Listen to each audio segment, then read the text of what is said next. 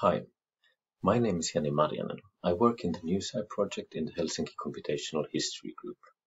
In this video, I'm going to talk about optical character recognition, or OCR. OCR is the process of converting old printed or handwritten texts into digital form.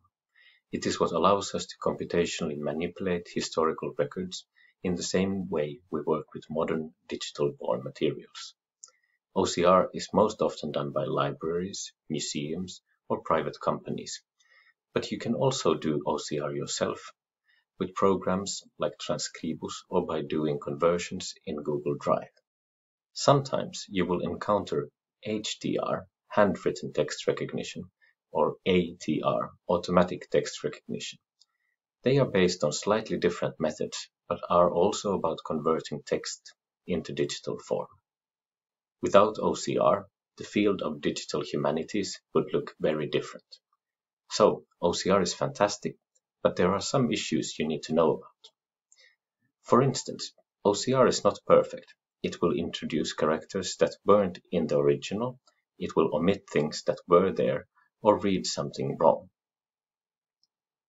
Say that you wanted to find instances in which the word nationalism is used in 19th century Austrian newspapers. You enter the word and do a search.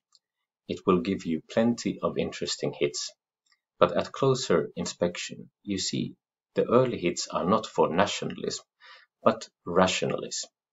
The OCR engine has confused capital R and capital N. This is called a false positive, and it means that the precision of your search is not perfect. Errors occur also the other way around. In those cases, what you're looking for exists in the data, but you can't find them because of faulty OCR. This is called a false negative and means that the recall of your search is not perfect. Whether your problem is in precision or recall, you can work around them by using fuzzy searches or regular expressions to modify your search. A bigger issue than individual errors is that failed conversions are unevenly spread in the data. This is a problem especially when you're not trying to search for things, but also want to quantify your results, or use some kind of algorithmic method. Most methods can handle some OCR noise, but some challenges, such as grammatical parsing, are more prone to fail if there are plenty of errors. How many errors can be tolerated depends on the methods you use and what you use them for. Uneven spread of errors occurs because some pages or letters are more difficult for the OCR engine to read. For instance, in 18th century British texts, you'll often see the long S, which is very hard for the engine to decipher. In newspaper data, advertisements are more likely to contain errors than regular articles. So whatever data you use, you should know if and when there are such typical OCR errors in it, because they will affect your results.